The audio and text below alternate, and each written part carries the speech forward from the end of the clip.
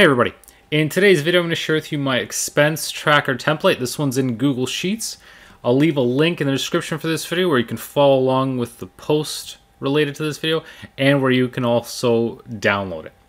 So how this template works is, I've got 10 different expense categories that you can track along with an irregular one, which I'll go over in a bit.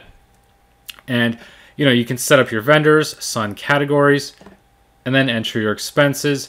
And then there's a summary tab that'll summarize your spending for you. So I'm going to start just by walking through this process a little bit. So let's say I create one category one as retail, create another one for gas, another one for as a home repair, and next I can set up my vendor. So let's say Walmart. This will be a drop down for retail. Costco, let's also use retail. Chevron will be gas. Home Depot will be home repair. And let's add Target as well, another one here. And that one being retail.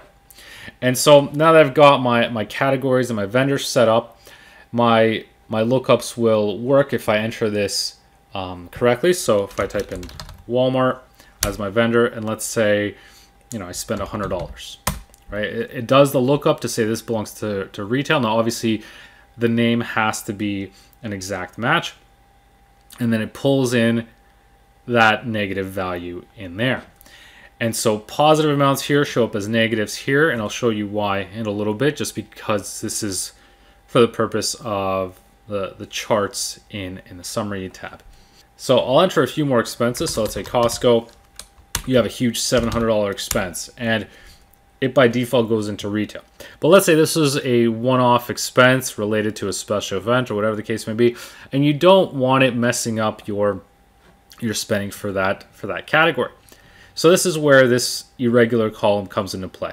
If you check this off, it'll now push that into that irregular category. So the purpose being that, if you've got one-off expenses that you don't really want to, put towards your normal budget, or you just want to be able to look at in a different section without disrupting your regular spending, this is what that accomplishes. It allows you to push this into that irregular bucket. And so moving on, I'll do a few more expenses. So let's say Chevron spent, $50 on gas. And then let's say Home Depot was, $200. And then also let's put an entry for Target of $50, or let's do a different amount, $75.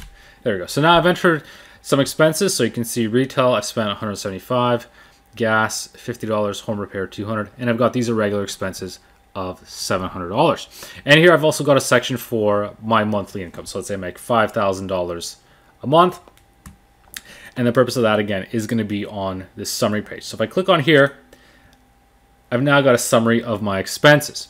So this first chart is a waterfall chart, and basically it starts with my monthly income of $5,000 and then deducts all the spending that I made along the way. So this is my retail expense, my gas, my home repair, and then all the other categories that haven't been used. And then there's this irregular one. And the purpose here is, this chart here shows me the remaining income before my irregular expenses. So if you wanted to track, okay, how much of your income did you have left except for, these irregular expenses, that's what that shows you.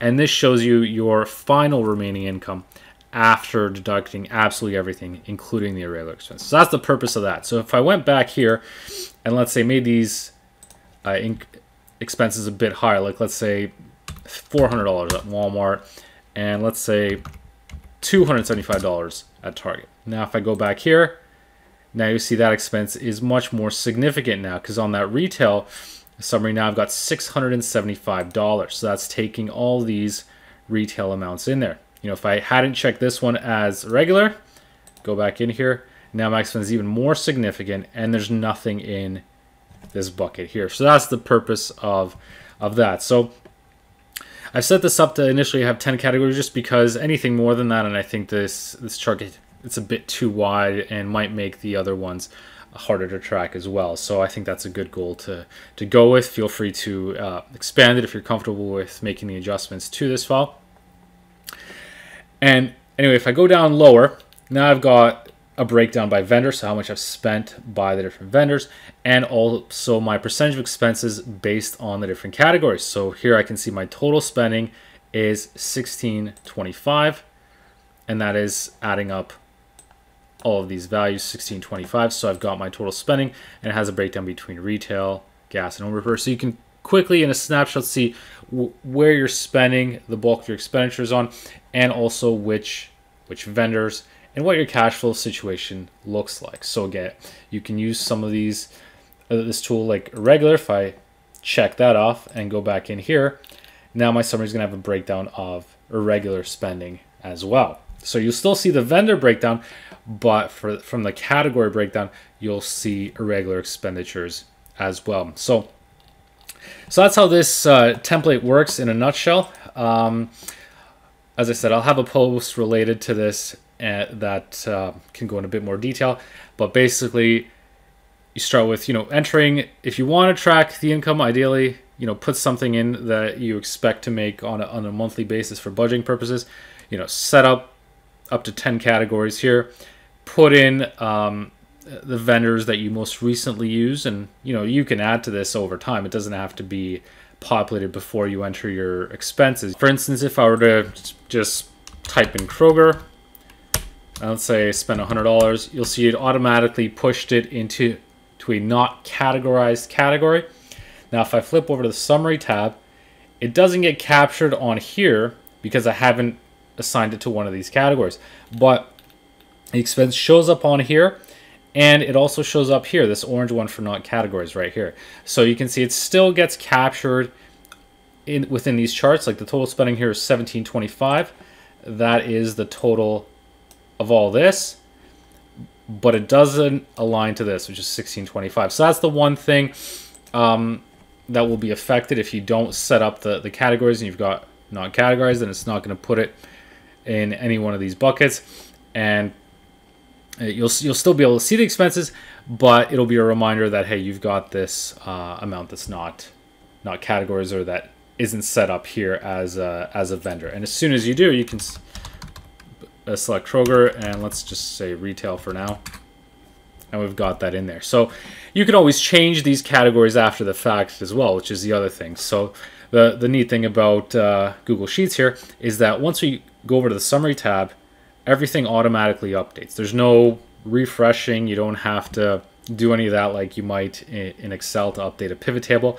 These are all automatically going to update based on your selection. So it makes it really cool. It's a live report based on what you enter in here. So the purpose of this really is to be able to track your expenses on a monthly basis. I wouldn't suggest making this into a 10,000 line file that has all your expenses, because there's no setup here right now for different months or different periods. The point of this really is I wanted to create a way where you can quickly dump in your expenses for a certain period and you just want to look at them, whether it's monthly or whatever period, and you can see where you spent your money during that time frame.